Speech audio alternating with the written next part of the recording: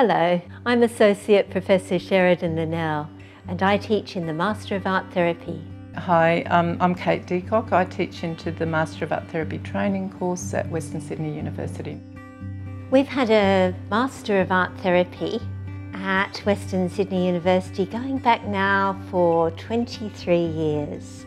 What distinguishes the Master of Art Therapy at Western Sydney University is that we place the process of art making not just as a skill, but as a process of inquiry.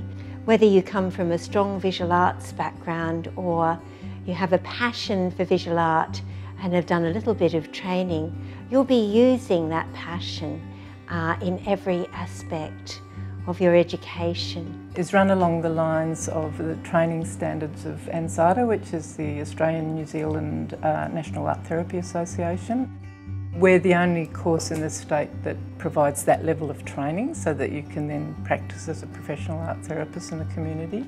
1/4 of the training is in the foundations of psychotherapy and counselling, including a unit in how to translate that foundational knowledge into the practice of art therapy. We try to expose students to different sorts of theories and practices and to critically analyse, critically think about those within themselves and when working with clients. We also have 1/4 of the training that's devoted to practitioner research studies, culminating in a small arts-based research project and a clinical placement in either a community agency or health or a school, perhaps in a forensic area. And that's what really consolidates all that knowledge, because you're actually practicing art therapy under supervision in real life conditions.